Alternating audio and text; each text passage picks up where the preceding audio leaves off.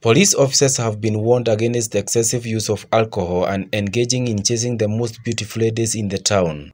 Lakini ile vitu pombe imefanya kwa askari, that an officer may commit suicide and at the same time anaua mwenzake ama anaua mtu mwingine. Warembo hawaishangi.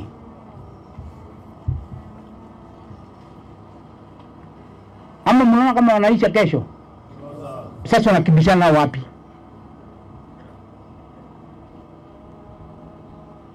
According to James Kamau, Commandant National Police College Embakasi, alcohol and beautiful ladies have made many officers die early. He says if a young or junior officer starts that journey, then his or her life is doomed till God comes back.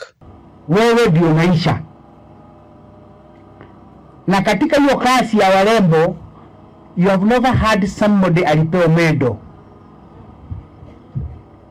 Enda uliza grandfather yako, atakuelezea vile alikuwa mkali.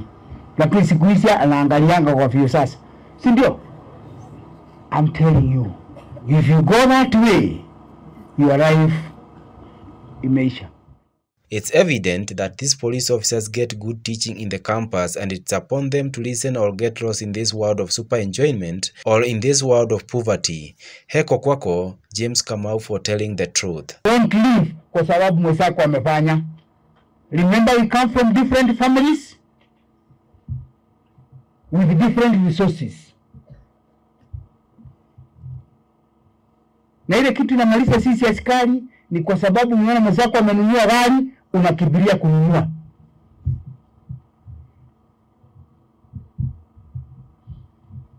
Then you start suffering. Kwa hiyo gari itakuwa na gharama mwisho wa mwezi na mwisho wa mwezi. Hii siku zingine imepakiwa. Hapa kuna mafuta. Why do you go for that? Na yet you are paying a loan. No hurry. No hurry. Slowly but sure. Sawa? Yes. Nataka niwahakikishie kwamba tumepata information mahali hao wakora wako, tunawasaka, tutawaadhibu, tutachukua hatua kwa sababu hakuna mkora, hakuna mwizi, hakuna jambazi ako na nguvu kushinda serikali ya Jamhuri ya Kenya. Na mimi nikiongea hapa nikiwa waziri wenu wa usalama, na wahakikishia hao wakora tutawatafuta, na hata wale wamechukua mifugo ya wengine tumeanza operation ya kutafuta sehemu hii yote. Mahali kuna wizi wa ng'ombe lazima tuhakikishe usalama umerudi, na wakora wezi siku zenu zimehesabika. Your days are numbered. You have terrorized the people for a long time. You have got away with a lot of impunity. Your time for payback has come.